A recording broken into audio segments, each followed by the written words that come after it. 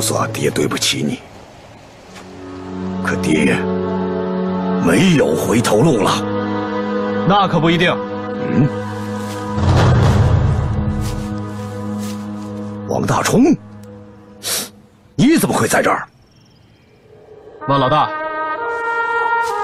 只要你愿意投诚，我们解放军1万个欢迎。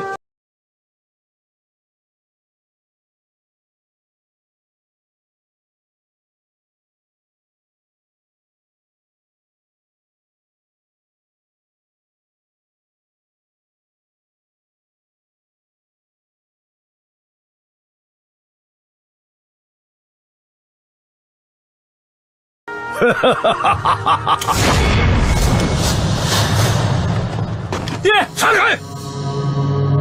想不到，鼎鼎大名的尖刀队队长竟然藏在老子身边，真怪老夫眼拙了。说，你混进我万家庄想干什么？想救出你的儿子韩陆新。那你为什么不把杏儿带走？现在居然又主动暴露你的身份。万老大，其实我们有很多的机会可以逃走，但是他不愿意，因为你。我？第一，他身上有一个重要的情报在你手里，他不能一走了之。更重要的是，他知道你是他的亲生父亲，他不想与你为敌，他希望你能够回头是岸。不要成为我们的敌人。爹，投诚吧，这是娘的期望啊，也是你的唯一出路。好啊，看来我万老大的儿子也不是个省油的灯，居然联系外人，给我下了一个套。我说的话句句真心，娘的话我更是一字未改。你要是信不过我，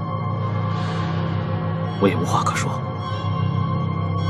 万老大，我知道你渴望过平静的日子，这个机会现在就在你的面前。只要你肯带着你的手下投诚，我保证会对你们进行妥善的安置。住口！王老弟不，应该叫你冯队长。我非常欣赏你的勇气和智谋，可是这一次你太天真了。我手上沾满了你们共党和百姓的血，和你们水火不容，你们怎么可能放过我？啊！我冯梁山今天坦诚相见，就是要表达我军对你们的诚意。你看，我今天一件武器都没带。如果你要不相信，你大可开枪，我冯梁山愿意以死相劝。好。我成全你。爹，去，冯队长。韩陆新，这是我们2个之间的事情，你别管。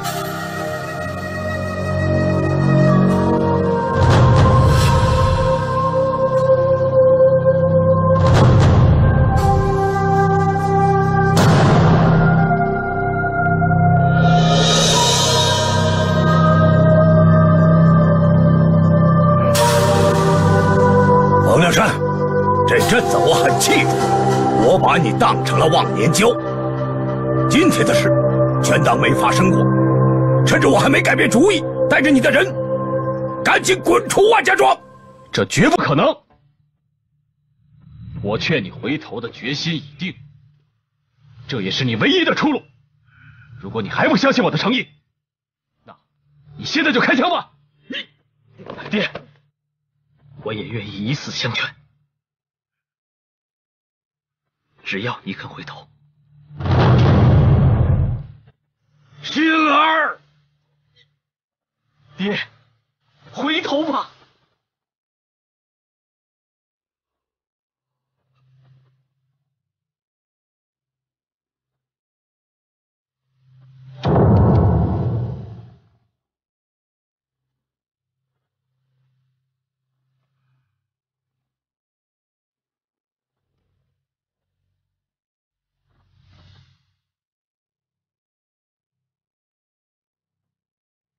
万老大，你戎马一生，应该看透世事才对。我真没想到，你竟如此的糊涂。现在解放军解放全中国的大势已定，这个潮流势不可挡。就凭你们万金寨，还有那些土匪的联盟，就能站得住脚吗？这绝不可能。一时的胜利只会带给你们毁灭性的危机。万老大，我实话告诉你吧，我们解放军在南方战场的大部队马上就要开赴叶州，用不了几天，叶州将会被层层包围。你现在这个时候投降，不但救了你自己，更救了你身边的这些兄弟们。爹，投诚吧。只要你肯改过自新，我愿意一辈子陪着你。唉，我何尝不知道我自己的处境啊！现在华漫天处心积虑的要赶我下台，可谓是内忧外患呐。我一把老骨头了，只想安度晚年呐。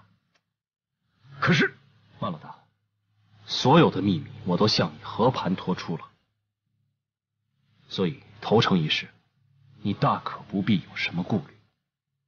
你完全可以把你的条件向我们提出来。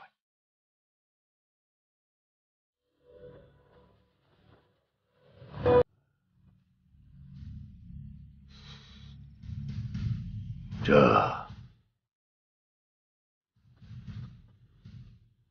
好，我同意和你们谈判，但是你们必须要答应我2个条件。请讲。第一，投诚一事关系重大，这关系到我众多弟兄的利益，我必须和你们首长亲自谈。好，我会尽快去安排。第二，你必须撤走你所有尖刀队的队员，只留下你在庄里处理事情，不然的话，我有所顾虑。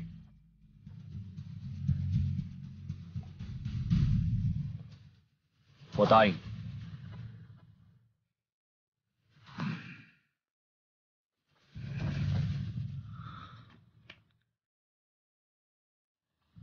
爹，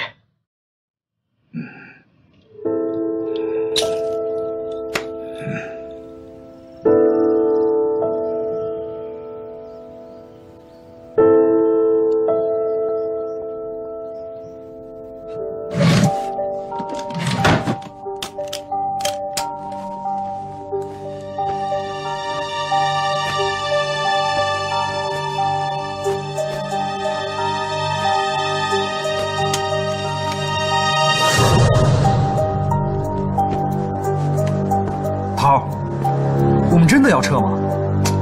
对，这是我答应人家的谈判条件，说好了必须得撤。梁山，这会不会是万老大的缓兵之计啊？啊，疑人不用，用人不疑。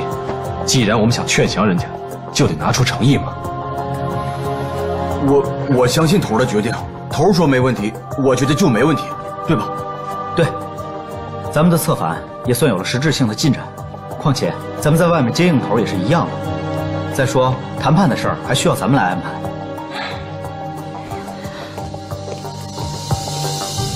哥，我实在不放心把你一个人留在这儿，要不然我留下来陪你吧。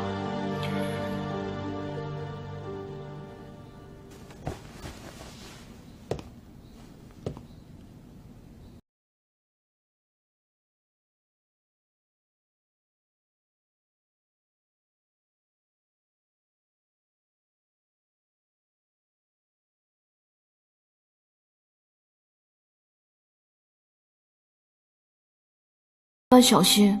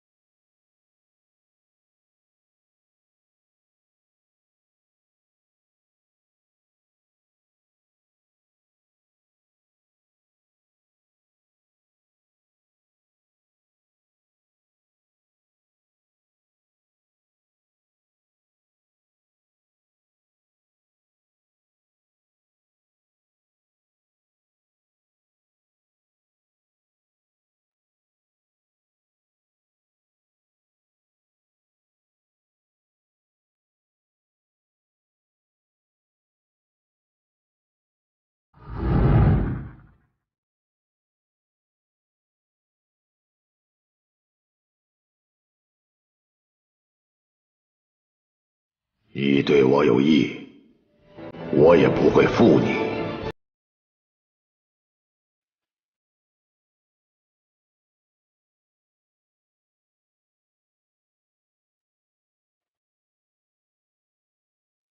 终于就要结束了。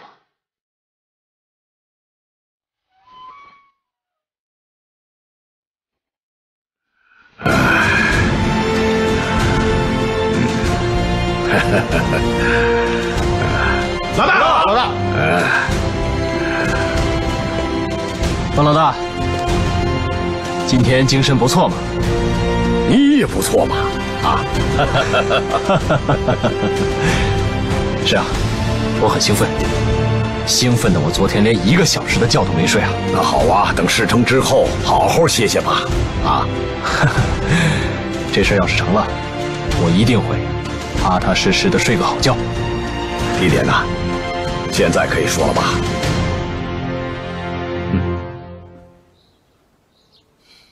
葛林。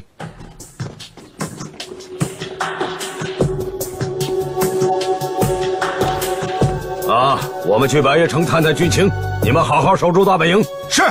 走。老大，老大，老大，花爷说来了贵客，找你过去一叙。什么贵客？是郭老板和九姑娘，他们今天一水的国军打扮，还带来了很多军火，说是找到了土龙堡。土龙堡？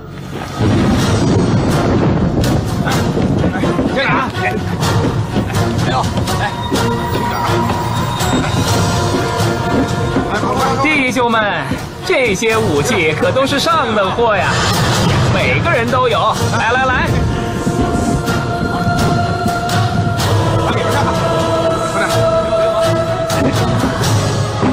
唐长官请。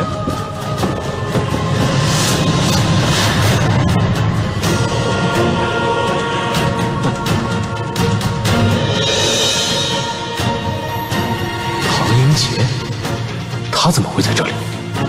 冯梁山没有料到，在这最关键的时刻，唐英杰这个老对头会突然出现。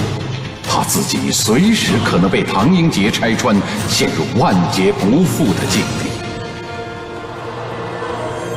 哟，没想到郭老板还有这么一身皮呀！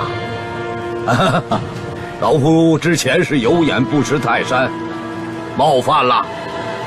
花老大，这是话里藏针，折煞我了。在下唐英杰，国防部委派到叶州的特派员。哦，之前没有跟万老大公开身份，实在是时局所迫呀，还望万老大见谅。啊，原来是官爷呀，怪不得这么大的派头啊！大长官驾临，有何见教啊？万老大，唐先生远道而来，是为了帮助指导我们的，你口气不要那么硬嘛！啊！哦，难道我像你一样，对人摇尾乞怜？万魁胜，不要欺人太甚了。你以为你现在还是高高在上？嗯？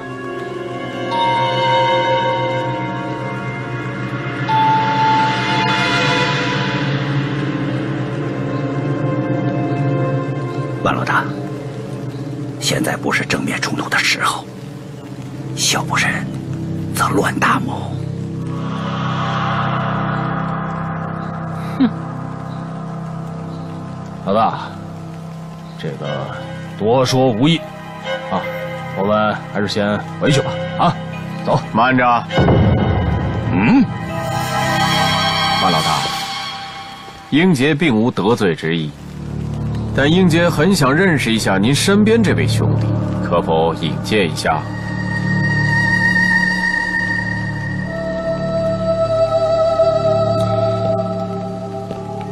在下弥勒岗总瓢把子王大冲，人送外号好汉王。唐长官，请回了。我怎么看这位兄弟很像我熟知的一位故人呢？兄弟，等有机会，我们好好叙叙。唐长官，你认错人了吧？我可是第一次见到像您这么大的官儿啊！是吗？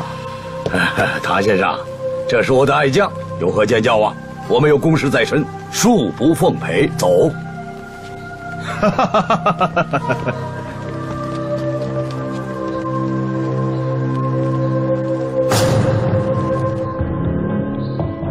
万老大，这是突发情况，我们应该按照原计划去葛林洽谈的。突然冒出个唐英杰，又和华满天狼狈为奸。不探听他们的虚实，我是不会轻举妄动的。而且这个唐英杰似乎认识你，又用武器收买人心，他们一定是有备而来。我们必须从长计议。好吧，也许我真的是太心急了，在这种时候，确实应该小心谨慎。要不这样，我去通知他们，取消这次会面。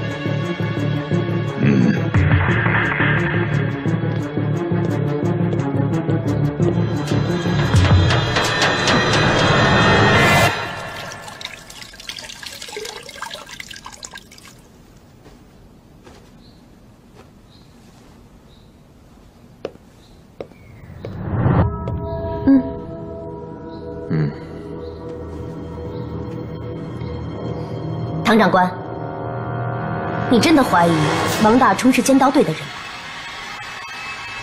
世上不可能有这么像的人。我不管他隐藏的有多深，也一定要把他的牢底给揭开。秋娟，从今天起，你时刻给我盯着他，有任何情况随时向我汇报。是。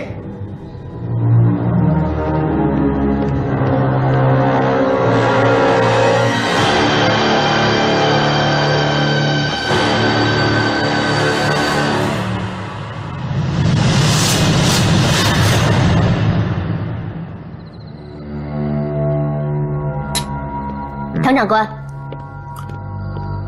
我看过了，王大冲那里没什么动静。弥勒岗那伙人就是乌合之众，成不了什么气候。华爷，你们在这片山水称王称霸多年，你可曾听说过弥勒岗上什么时候冒出一个王大冲？哎，这弥勒岗巴掌大的地方，平时也没什么作为，谁在乎他那儿的事情？怎么，唐先生对王大冲有疑心？他的言谈举止很像我过去熟悉的一位故人。故人？没错，一个共党曾经杀害了我最心爱的女人。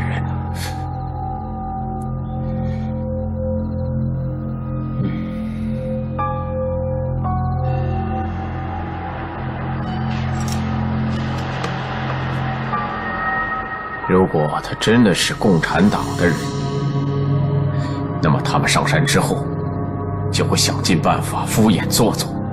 之前在暗地里跟我们作对，现在怂恿万奎胜控制山寨，不让国军收编，这就都说得通了。对呀，但是现在万老大视弥勒岗那帮崽子为生死弟兄，要是王大冲真的有问题，不如我们先下手为强，做了他。不急，不急，毕竟这里是万老大的地盘，我们总得摸清了虚实。但是如果万老大真的偷偷摸摸背地里和共军合作的话，那我看这三山五岭的总司令可就该换人了。华爷，如果换人，您是最合适的人选。总司令这个位子，我倒是不稀罕。我就知道一点，带着弟兄们，跟着您唐先生干，有前途。好，聪明人。但不知唐先生，您打算怎么样揭开这王大冲的假面呢？放心吧，如果他真的是一张假面，那么自然会有办法把他给剥了。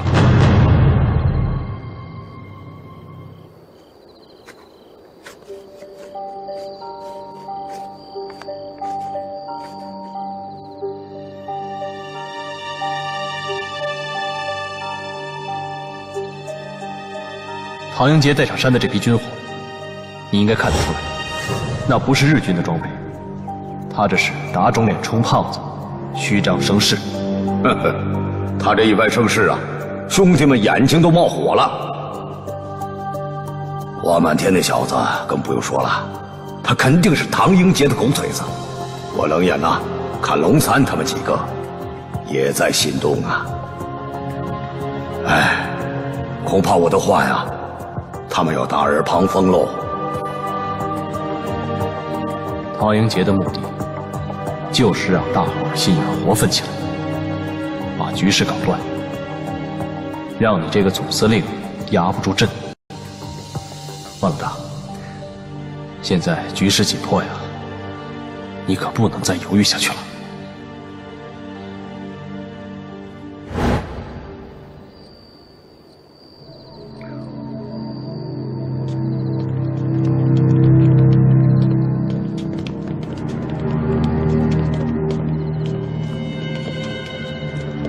哈哈哈哈！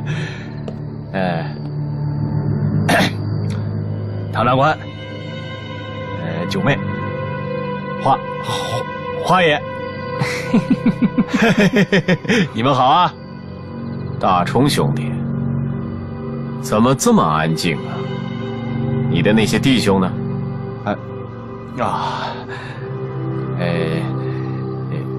这寨子里太没有意思了，闷得慌。我那帮兄弟全到镇子上找乐子去了。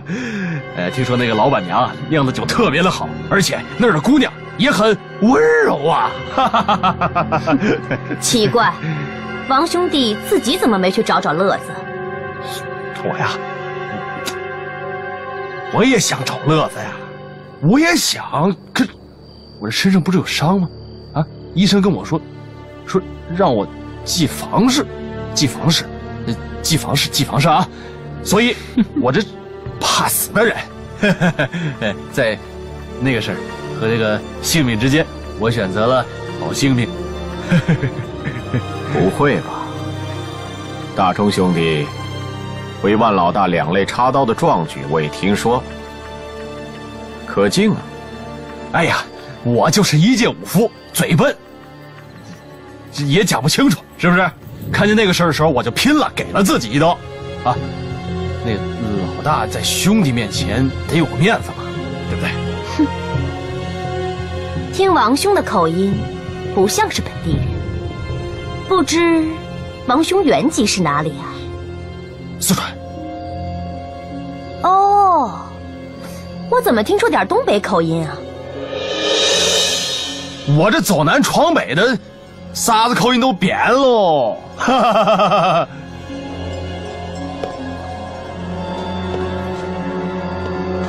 听说这弥勒岗是新晋的后生当权，身手是一流的好。今天晚上我花某人闲得没事儿，想跟王老大你练吧练吧。哎呀，花爷啊，我可听说你是身怀绝技呀，一身的功夫。我这点雕虫小技，我哪敢跟你比试啊？这小嘴儿还挺油滑的，我这拳头还不好意思招呼呢。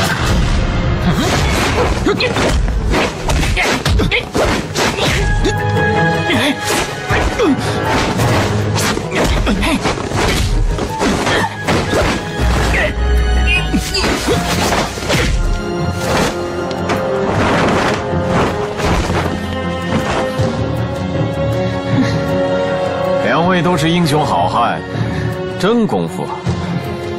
我们今天都开眼了。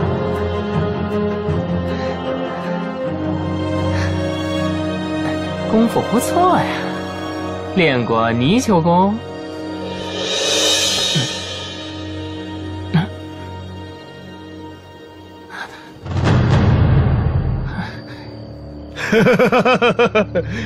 王爷，我这功夫算得了什么呀？啊，还是你的功夫厉害呀！啊！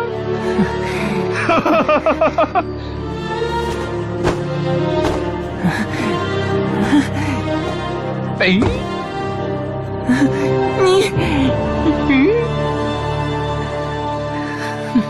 好你个！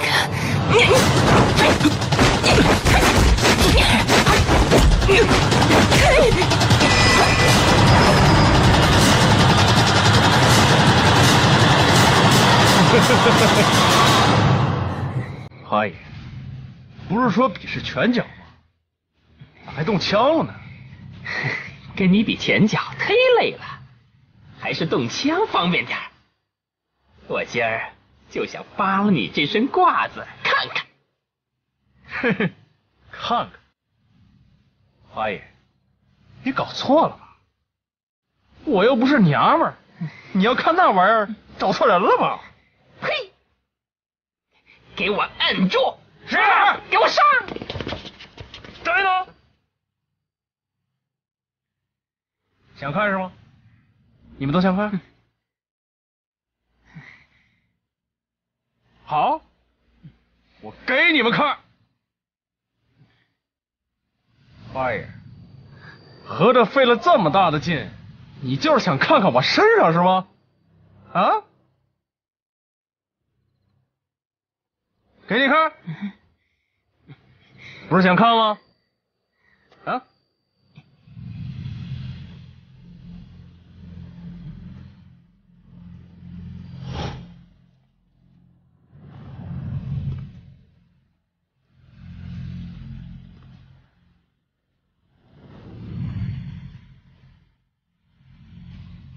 我再问你最后一遍，说不说你的真实身份？我说过了。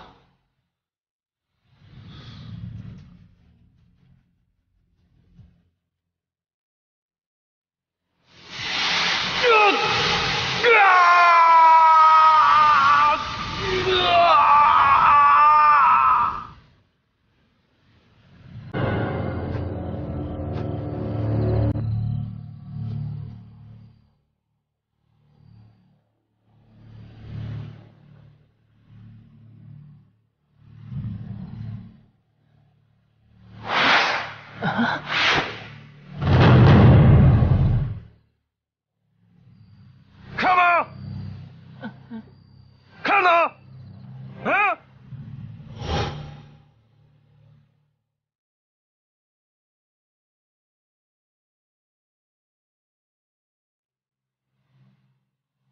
知道唐英杰上山了，我就马上赶回来，得给你做点保护措施，免得他把你认出来。你这人画的不错，在他眼里，我现在就是土匪王大冲。可他是唐英杰呀，天生一双贼眼，你可别忘了，这块疤就是拜他所赐的，所以我们必须做到万无一失，千万不能让他看出来。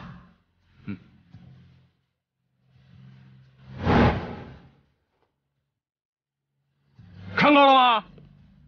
过瘾了吗？有意思吗？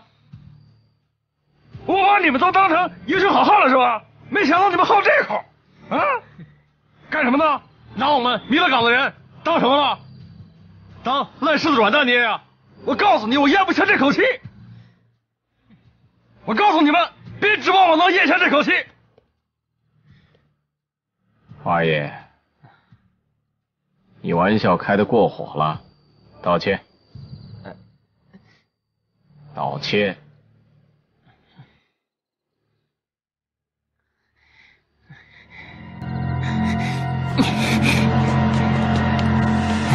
真不长眼睛，让你们上还真上了。王老大，我这些小子们不懂规矩。如果你不解气，我就给他们一人一颗花生米。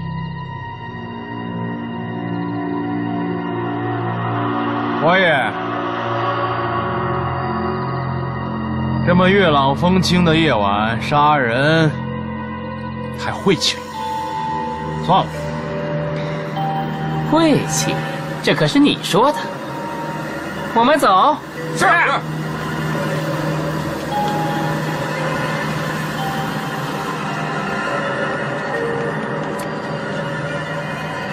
好身手，好气度。告辞。不错。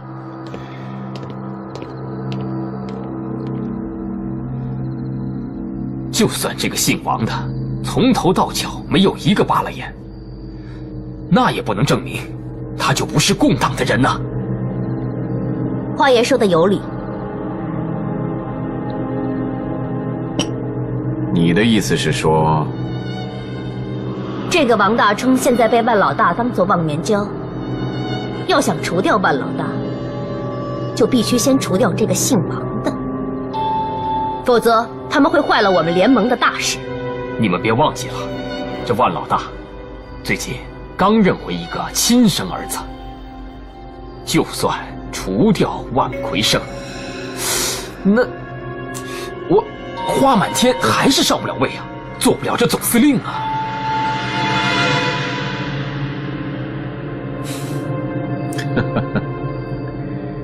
那王大冲和韩陆新现在已经是万老大的左右手，要干就得先把这2只手摘了。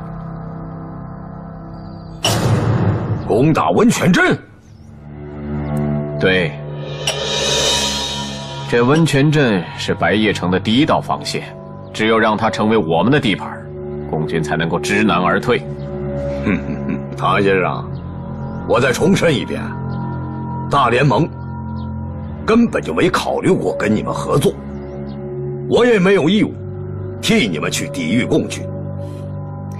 但我们的立场一致，共军一旦打过来，你们大联盟的地盘就不存在了。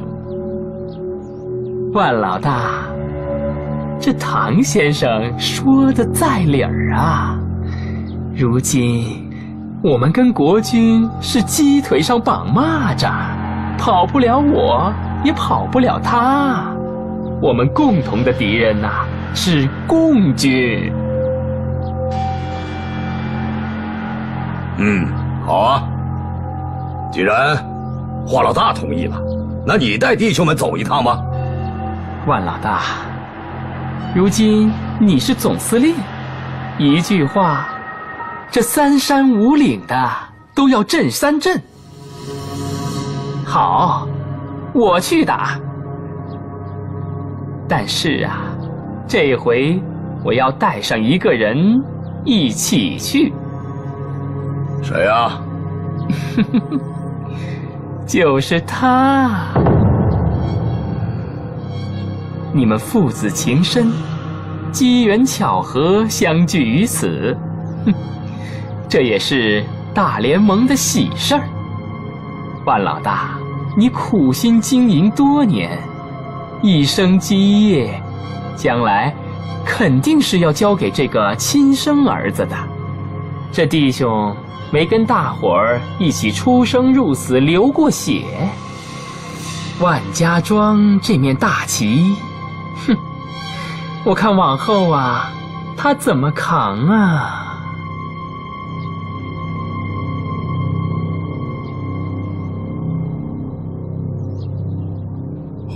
花爷说的有理，老大，要不这个事儿我就陪少爷走一趟。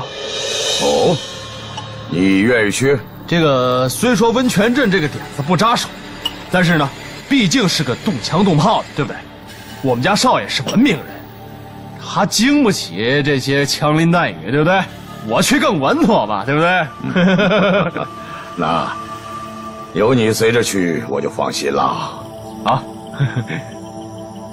那既然这事儿定了，华老大，那你们就聊些家务事儿，我先回去了。请。他果真要跟着去。别忘了韩露信身上的勘探图。明白，志在必得。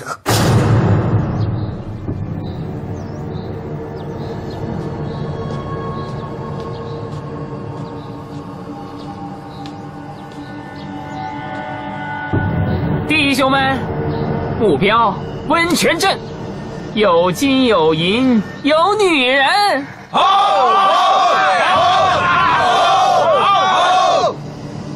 今日就给我踏平温泉镇，走！快点，兄弟们，快点！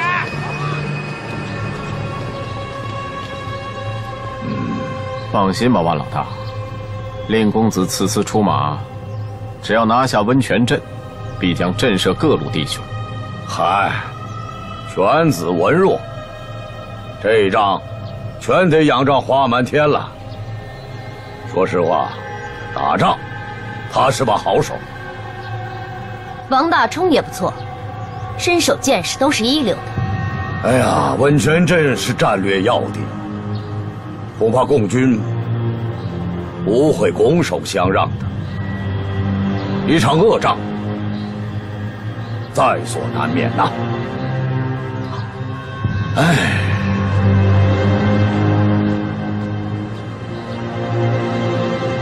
你怎么知道王大冲有见识？人和图我都要。是。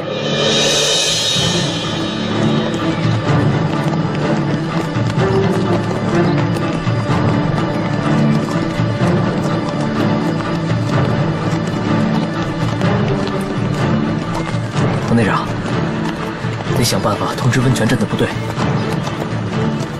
你放心，我带着这个飞行发报机。这么说，花满天这伙人要被全搁在温泉镇了？不，他们会打下温泉镇。为什么？因为我已经通知温泉镇的大部队，带着群众转移，剩下的人假装抵抗，然后撤离。我们居然放弃温泉镇？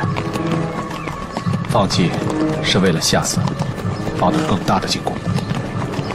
你们是不想和万家庄正面起冲突？万家庄和土匪大联盟现在都掌握在唐英杰手里，他们现在成了敌人进攻的枪。我希望把这支枪调转枪口，一致对外。我明白，是我爹还没想清楚。